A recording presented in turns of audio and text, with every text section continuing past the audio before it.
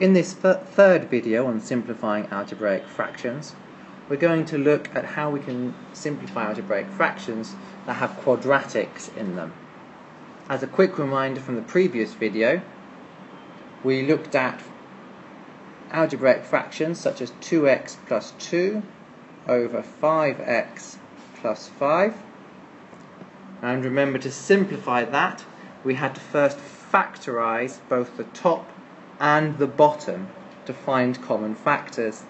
So in the top we got 2x plus 1, and on the bottom we got 5x plus 1, and then we could cancel out the x plus 1 on the top and on the bottom, which left us with a final answer of just 2/5. Now when we're dealing with quadratic algebraic fractions, we do the same thing. We factorize first, and then we cancel any common factors. So if we have a quadratic involved, we must first factorize the quadratic before looking for common factors that are in both the numerator and the denominator, which we can cancel. In order to do this, we're going to need to be able to factorize quadratics, which we shall review as we look through the following examples. So our first example is 4x minus 20 all over x squared minus 13x plus 40. Now the first thing we need to do is to factorize everything in that equation. So first of all we factorize the top, and 4 goes into both 4x and minus 20, so we get 4 brackets x minus 5 on the top, and on the bottom we have to factorize the quadratic x squared minus 13x plus 40. Now remember, to factorize a quadratic we need 2 brackets, and we're going to have x at the front of both of those, and then we're looking for the numbers that multiply to make plus 40 and add to make minus 13. So because they multiply to make a positive number, they both have to be the same sign, and because they add to give a negative number, they both have to be negative. And from there we can see that the numbers that add to give 13 and multiply to give 40 are 5 and 8. So 5 and 8 go in there. If you're not quite sure and you want a handy hint to what it might be, notice the top has x minus 5 in it, so for us to simplify we're going to need that x minus 5 on the bottom. And indeed that's what we're going to do next. We're going to cancel out the x minus 5 on the top with the x minus 5 on the bottom, giving us a final answer of 4 over x minus 8.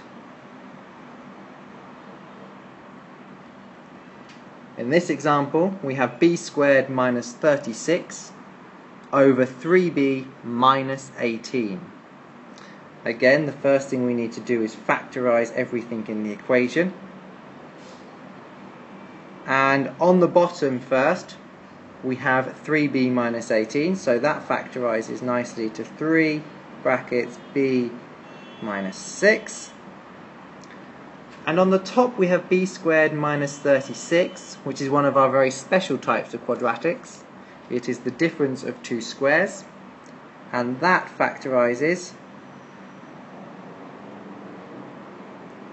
as b and b, and it is minus 6 and plus 6. Remember, the difference of two squares always factorizes in the same way, with the first part of the difference plus or minus in the two brackets the square root of the second part of the difference. Now we have our algebraic fraction. We can simplify. We can cancel the b minus 6 on the top with the b minus 6 on the bottom, which gives us a final answer of b plus 6 over 3.